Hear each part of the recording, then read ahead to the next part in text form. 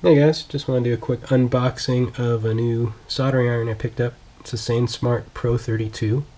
It's the same thing as a TS100, which is pretty popular too. You might have seen Final Glide mentioning that in his tutorial on how to update KISS ESC firmware. Anyway, I just saw that and I knew I had to pick one up too because every portable soldering iron I've used always sucked. Anyway, this thing is the same as that TS100. The difference being it comes with an AC adapter, which I thought would be handy to have, and it's for the same price, and I was able to order it locally here in the US. So that's a nice advantage over having to order it through Banggood and wait forever. Anyway, let's just do a quick unboxing here and see what's inside. It's kind of a cool box. Got a manual. And look how small this thing is. This is the unit itself. It's identical to a TS100. It's got the OLED display, and I went with a sort of a chisel tip there. Kind of the same thing I would have on my usual Hakko soldering station. And underneath we've got AC adapter. This is what you get for the same price as a TS100. So you don't have to go searching for a separate adapter, and an Allen key and some extra screws. Alright, so I will go ahead and put this together and show you how it works. Be right back. Alright team, so I've got this thing together. I still can't get over how small it is. Check this out. These are my other previous options for soldering in the field. Little Benzomatic and this portable Hakko one that runs off of regular alkaline batteries. These things, they suck. This one is terrible, and this is mediocre at best. Tip isn't the best. It's a real fine tip. Don't like it. Doesn't hold heat well. It works in a pinch, but it's no comparison, especially if you're spoiled to something like the usual Hakko soldering station, the FX888D that everybody has. Really hoping this thing will be just as great in the field. I've heard so many good things about it, so there it is all put together. What's really great, besides having that AC adapter, is you can pick up something like this from Get FPV. It's a little barrel connector, so you can plug it into your lipo packs in the field and then just power it off of that. So you have power in the field and a digital soldering iron right there in a tiny package. I can't get over how small that thing is. Let's power it up and see how it does.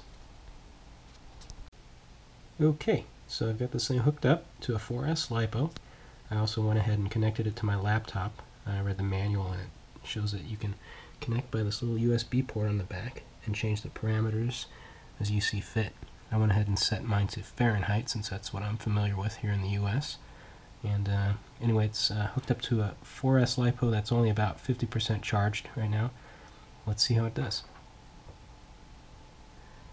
Alright, so it's telling me to push this button. Here it goes. I'd say it's heating up just as fast as my Hakko soldering station. It's just going to go to the default, which is like 570 so degrees. See that little thing? It's telling you it's still heating. That's pretty neat. You can see that. There we go. And then the little icon changes to let you know it's reached the temperature that is set. I'm going to go higher than that though. Let's see how easy that is to do. Look at that. That is really cool. Set it to like 680 or so. There it goes. At temperature in like well under a minute. This is great. Okay, I'm going to give it a try. I have some ESCs to work on. Usually I use the Hakko, but I want to be able to solder in the field if I have any repairs to make or anything like that. So let's see how it does. And I will give you my final thoughts in just a minute here. Alright, I had a chance to play around with this thing on a couple of quick soldering tasks. I did some XT60 connectors on, I think it was a 12 gauge wire, and it handled it just fine, along with some KISS ESCs I had to update. And I'm loving this thing. I mean, if I didn't already have a Hakko soldering station here like that, if I was looking for a better soldering iron, like if you just have, you know, your basic plug-in soldering iron that doesn't have any temperature control, this thing is amazing. I can't get over how easy it is to use, how small it is, and how versatile this thing is.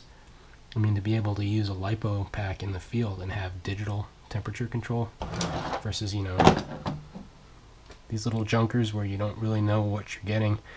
The tips aren't really terrific and the temperature control is horrible. I mean, this thing is great. It's so small, it's super easy to use, and you know, you can change the parameters of things like setting it to Fahrenheit like I did. I love it.